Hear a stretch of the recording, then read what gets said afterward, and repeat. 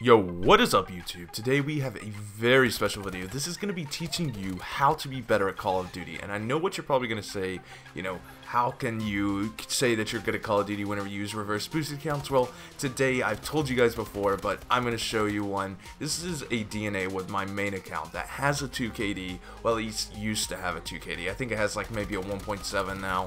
But, either way, it is like...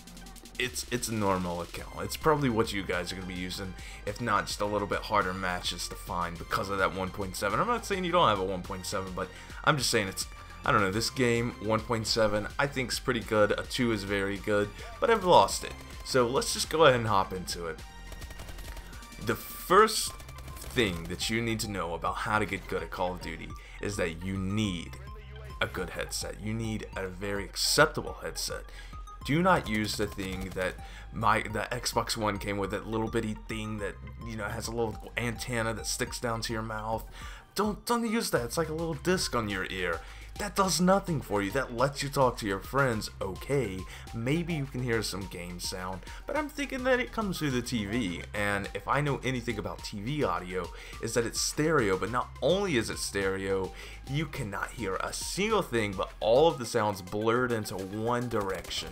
So why I'm saying this is you need to go ahead and pick up a Dolby Digital surround sound headset if you want to improve your game. I'm telling you, if you are used to going 50 and 10, so a 5 KD a game, I mean that's kind of unreasonable. So I'm just gonna say at least you get a 2 KD a game, or a 1 KD. I'm gonna keep it simple at a 1 KD. I know I just changed it from a 10 to a 5 to a 1, but I'm gonna keep it simple, or a 5 to a 2, whatever. So if you're used to going 1, even 18 and 18, 20 and 20, so on and so forth, I guarantee you that your games, after you purchase the Dolby Digital headset, will jump. It'll spike to a 1.5 to a 1.6 KD, guaranteed a game. It's very needed for a good headset. Next, improve your gun skill. Now, Advanced Warfare was very kind to let us have a shooting range. So if you can go in that first booth and knock those numbers down, knock out all of the targets within the lowest amount of seconds, just keep doing that, you can very easily improve your gun skill, but you're still not going to be as good as someone that's been playing for years. That's what we do as Call of Duty players. That's why I've been playing since Black Ops Original, always improving my gun skill, and I still do not have the best gun skill. Next, do not play solo. I know this is kind of hard and people are like, if my friends are not on, but you can always make friends. There's always 12 new people in a lobby every time you search for a lobby. And back I'm on for 3 days, that's what I had to do. If my friends were not on, I made it a point to meet with someone that I could play with for the day. Might not add them on my friends list because I'm not a big person on adding a lot of people to my friends list, because I'm not going to play with them. I'm going to play with it at one time, but then most of the time my friends are on. So next, do not lose morale. And that's kind of hard to say, because if you are getting just slammed to the ground, if you are just actually getting thrashed on, it's kind of hard not to have a bad attitude. But you have to remember that you have to have a good attitude. If you go in thinking that you're going to die, that this team's so much better than you, something that me and my friend Mr. Anxious Man uses is, we say, oh, we're pros, we can do this. And instantly after we say we're pros, our game changes. It's all about morale. So if you can have a good attitude, you're pretty much going to have a good game.